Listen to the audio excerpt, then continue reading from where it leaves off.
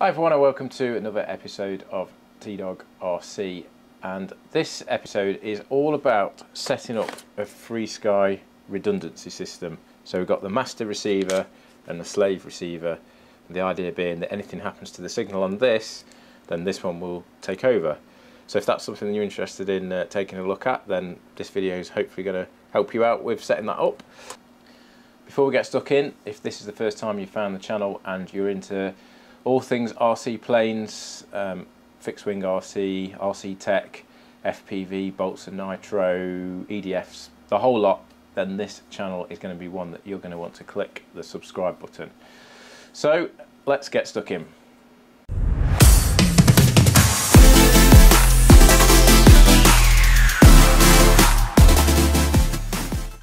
Okay, so following on from the intro there, if you've been watching some other videos on my channel, you'll know that I've been building a VQ Models PC6 Porter, which is it's got a 120 4-stroke engine in it. It's going to be nitro powered, and I've got quite a lot of money, really, when you think about it, invested into this model. So it's probably got at least £500 invested when you take into account the cost of the actual model, the engine, the radio gear, the servos, all that sort of stuff. You know, it does soon mount up, and one of the things I wanted to do with this model was make sure that I'd got at least some sort of redundancy around the radio gear. So I'm a Open TX FrSky Radiomaster user, so I wanted to have a look at the FrSky redundancy system. And what that involves is you have your master receiver. So this is a FrSky RX8R. All the servos will plug into this receiver and the power will go into this receiver. And then using the S-Bus protocol, I then have got a secondary receiver, which is this one's a RXSR, which is just one of the little nano receivers. And I'll configure this in such a way that if the signal drops on the primary receiver, then this one will take over, and I'll still be able to control the model, basically. So it's quite a nice system without having any extra sort of bits of kit in the model, like you know, like a redundancy bus type system. The only thing it doesn't protect you against is power failure. So if the main battery pack goes, then unfortunately it is lights out. But it does at least protect you from radio signal loss, which is one of the most common things that you know, if it's going to fail, it's usually around the signal, assuming that you've checked that your battery's got the right level of power before you take off. So what I've got to do is we've got to get this set up on the radio and get this bound. We've got to do the same with this one. I've got a little bit of soldering to do on this to get the servo connector hooked up to it, so I can basically plug it into this one. So this is going to take you right through from getting these out of the box, getting them connected, and then through to programming the radio and getting it all set up. So I'll get the camera up onto the bench and we'll get stuck in. Okay, so first things first, it's pretty cold tonight in the UK. It's -1 outside, so apologies for the noise in the background. That's my workshop diesel air heater that I've got, and you can hear the pump ticking away. I hope it's not too annoying. I don't exactly know how it's going to be on the camera until I get this back to my computer and listen back to it. So apologies if it is a little bit annoying, but it is freezing, so there we are. So what we're going to be doing here is we want to connect.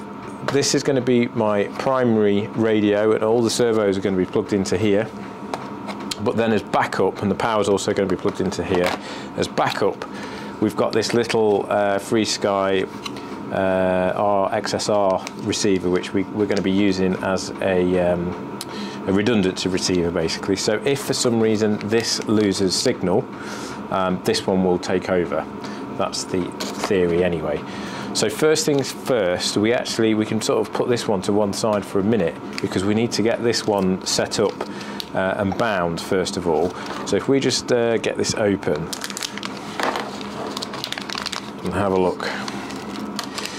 So obviously tiny little receiver, which is great. We have got a servo connector there, which is perfect. and basically that just plugs into there, like so.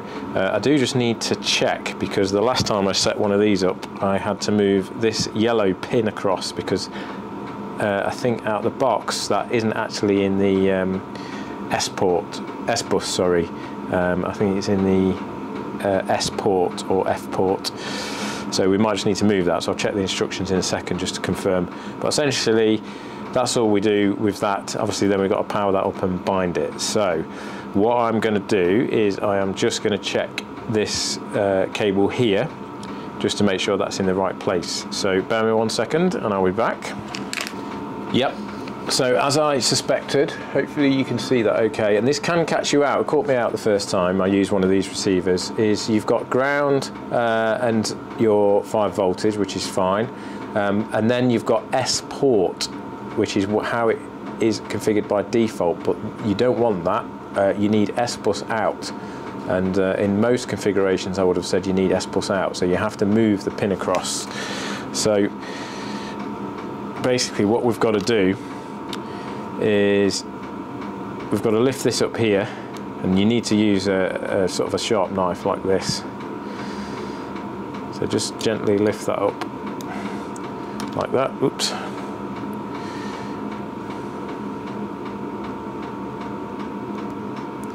And then that should allow us to pull the yellow lead out, all being well.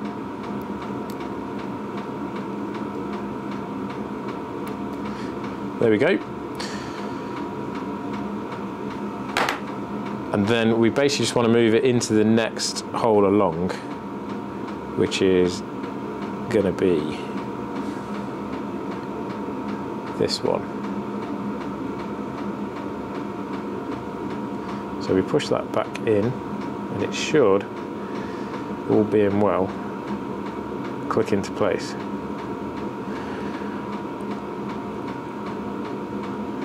And it does, and that's nice and secure now. It's got a little tang on it which sticks up, and it kind of clips into place. So that's obviously a fairly easy process, but if you don't know to do that, you might be trying to get it, you'll get it bound up, but you won't be able to control any servos or anything with it, because it's not sending an S-bus out signal unless you move that cable along. So that's that sorted. So next thing we've got to do, we can discard these leads, we don't really need those, that's more if you were setting up a flight controller or something. So next job is we need to get it bound. So we've got the little bind button here, which we need to hold down and then power it up. So what I use for these sometimes is my servo tester, because you've got a plug on both ends obviously, so that works quite well. So we get that connected there. Actually, before I do that, I just need to get the radio switched on. Okay, so we just need to get it bound up. So I'm going to press this, which is tricky when you could do with an extra pair of hands.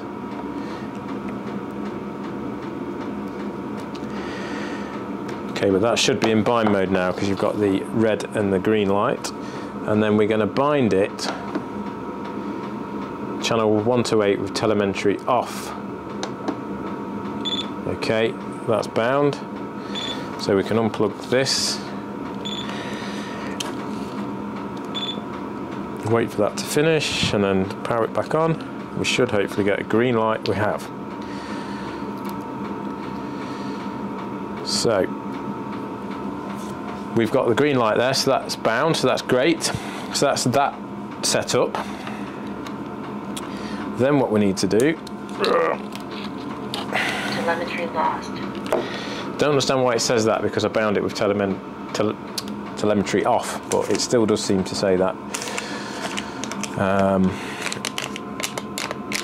So next we need to get this one out, and we just basically need to get this one bound up. So same procedure as before, we just power this on whilst we're holding the failsafe down. It's a little bit easier because it's just a bit of a bigger device. So we'll press that down, we'll connect this up, making sure we've got this the right way around, which we have.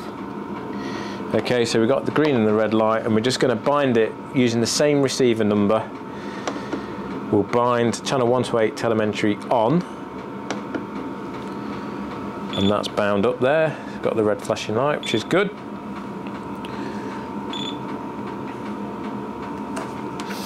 So we'll power that off, then we'll power it back on. So we've got a green light there, so we know that that is working. Okay, so now what we need to do is we need to get our redundancy receiver and we need to plug it into the S-bus in port of our master receiver, which is this one at the bottom here. So making sure you've got the, it does tell you along the top, negatives to the my left hand side, so plug it in like this.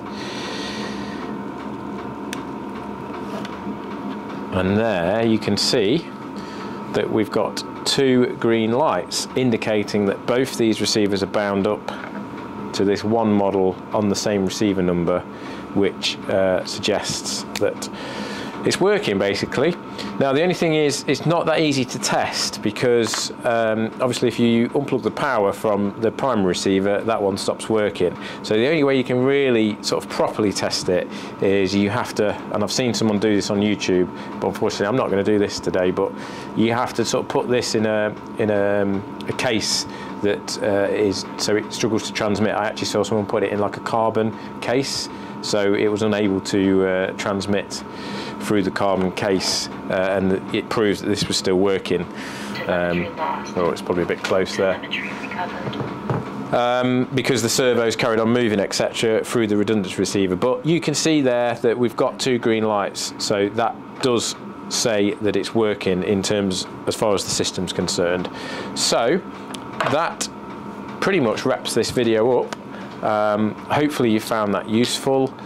So what you can do now, obviously, with this redundancy receiver is, if you want to, you can extend this lead, which I think I might well do, probably just with an extension plug. Make sure, obviously, it's a nice connection to the extension plug, but then you could put this somewhere in a different position in the model, so somewhere different to this primary receiver. So that's what I'm going to do, just to give me that extra level of coverage. So hopefully you found that useful. This is probably a pretty common setup using the RX8R and one of these little RSXR receivers. It's the ideal solution really. Obviously you could use 2 of these if you really wanted, but it's a bit of a waste of a receiver like this. You may as well just use one of these little ones because all you need is the S-bus out feature. So that works perfectly well. As always, thanks a lot for watching. If you've got any questions, stick them down in the comments field. Give me a thumbs up if you liked it. Also, please make sure that you subscribe if you're into RC tech like this, fixed wing RC, nitro engines, EDFs, Balsa, foam, the whole lot, then you want to subscribe to my channel. Thanks a lot for everyone who has subscribed, and I will see you soon for the next one.